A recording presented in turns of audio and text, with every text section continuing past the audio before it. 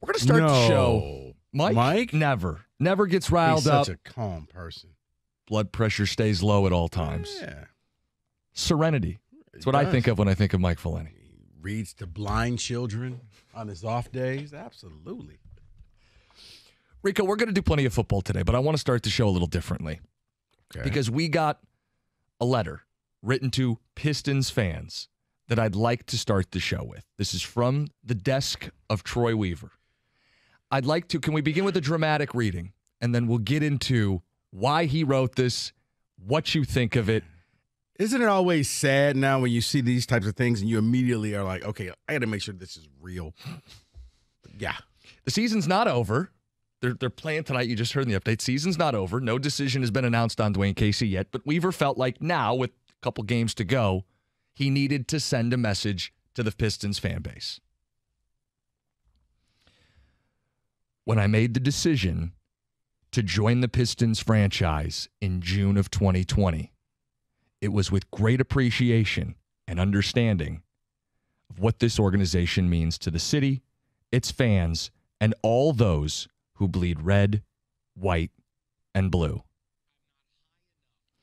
I know the history. I know the tradition.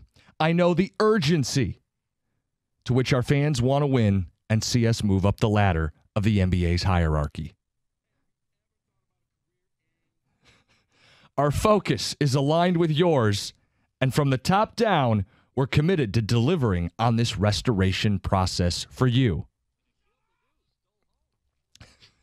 Rebuilding a team doesn't always follow a linear path, and we experienced that this year with the injury to Cade Cunningham that forced him to miss the majority of the season.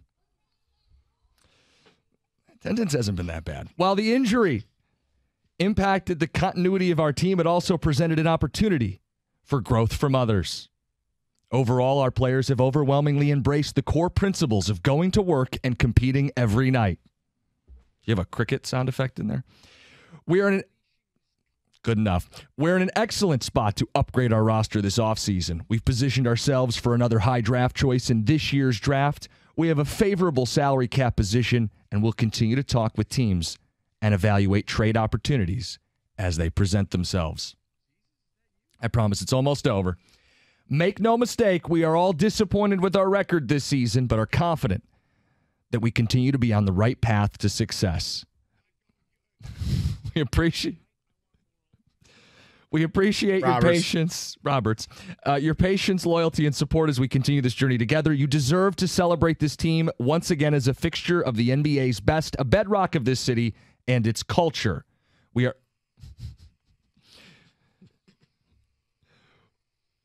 are partners with you in building greatness together, Troy Weaver.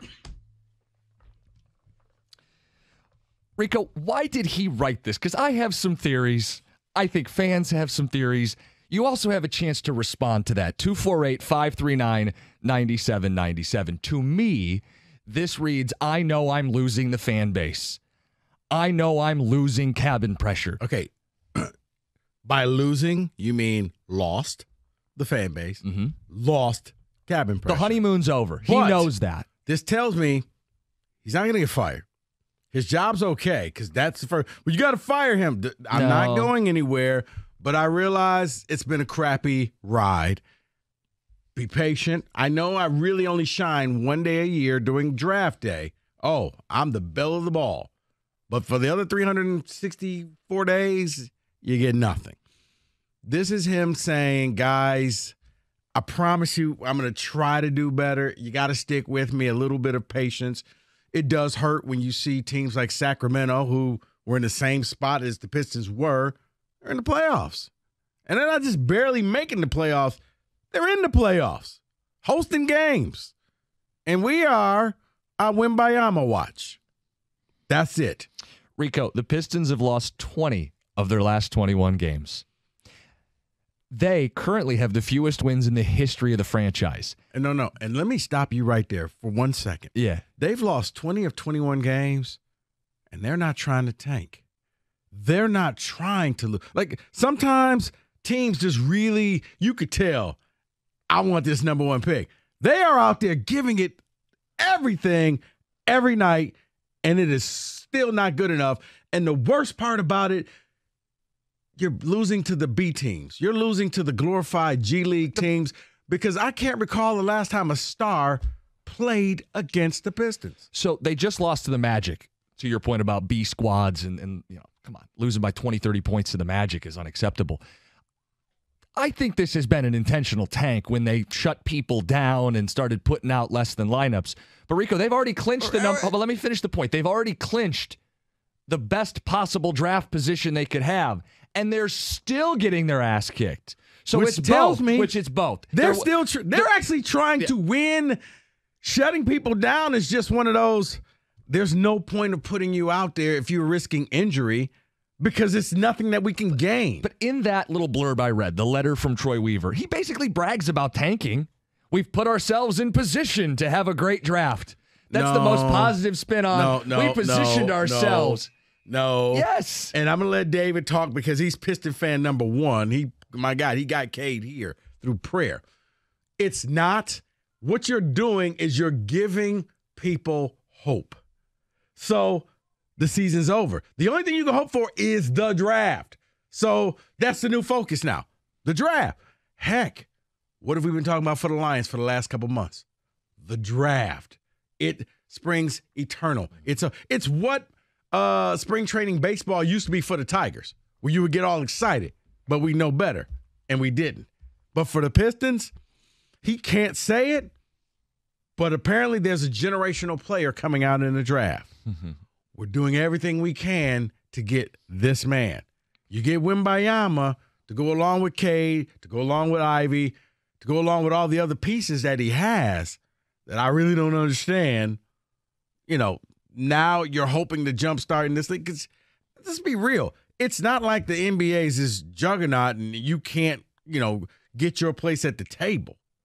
It's just this team stinks. Yes, they stink, and it's because of Troy Weaver, where you're getting guys like Corey Joseph in here and whatever this 10-day contract guy is, Obajorio or whatever his name is, and you're bringing these type of talents in. What are we doing here? There's no hope.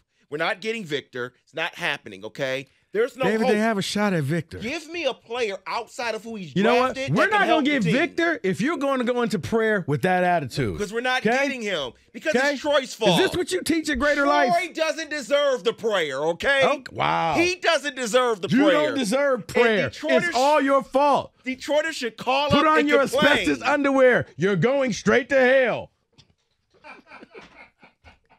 That's where the Pistons are right now. It's no hope here. It isn't. There's not a player outside of the draft, someone he's drafted, that has actually helped this team. There's not a significant player he's brought in. He wrote this letter. Guys don't do this that often. We don't get letters from the GMs every year for our teams. All the teams have been bad for years. Okay. We don't get letters every year. There's a reason Weaver did this, and it's because he feels he's losing, or to your point, lost a large portion of this fan base. So I'd like to engage with those people and ask Pistons fans, where are you at with Weaver, the direction, the timeline? He writes this and says, we're going to be okay. We positioned ourselves well for the offseason. Is there then an expectation following this letter that stuff gets done this offseason? He's been stupid aggressive. He's made 18 trades in 3 years. He makes moves all the time. The question is, can you stop adding guys and build a team? Stop trading for assets and picks and contracts and put 5 guys on the floor that fit next to one another that lead to wins, not losses. Because you don't get a bridge to nowhere. You don't get to rebuild forever and ever and ever. He's writing this letter because he feels some heat on his seat. He does. Now, here's the thing. Really, if you get Victor Wembayama, you're going to get people who are going to want to play with this kid. Now, I don't think he's going to light up the league in the first year, but people are saying he's that LeBron James, Kobe Bryant, Kevin Durant type of player that you put him around other people and you got something. You're right. You need to go out there and get me some a real dude, a guy, something in the NBA, because either you draft somebody or you got to make the free agency pickup. You're not this location spot. You're not right now. I mean, heck, Milwaukee's really good, and I don't think they're a destination spot because they're Milwaukee. You're Detroit. You're limited by the cold weather, and you're limited by a lot of bad things. You don't have a beachfront property. You don't have no state income taxes. You don't have the things that certain players are like, yeah, I want to go there. But you're right. I need him to make that move. Instead, he keeps bringing in, former number 2 draft picks. But, yeah, they're busting. Their team didn't want them anymore. And we talk about all these 2 big lineups. I know most people aren't watching. They're the worst lineup combos the Pistons have put out. Playing 2 bigs, you get no offense, and they can't rebound. It's atrocious. I know there's an infatuation that Weaver has with the big guys and reclamation projects. You got to start fielding a team that works. Again, 16 wins, fewest in franchise history. They've lost 20 of 21. He writes this letter. I think he knows seats heating up. He's losing people. Honeymoon's over. I want to check in with the fan base. And the funny thing is, you literally can pop out Troy Weaver and insert any GM in there, and it kind of works. If you think about it. Switch some of the words in that letter. Switch the wording, switch court to ice. Right. Or to, whatever, to diamond. Yeah, it's like, okay. Yeah. Focus on the Pistons specifically. I got people I want to get to. 248-539-9797. Calls, ticket, text. Letter from the general manager. Your response as a fan. What do they need to do to get you back on board?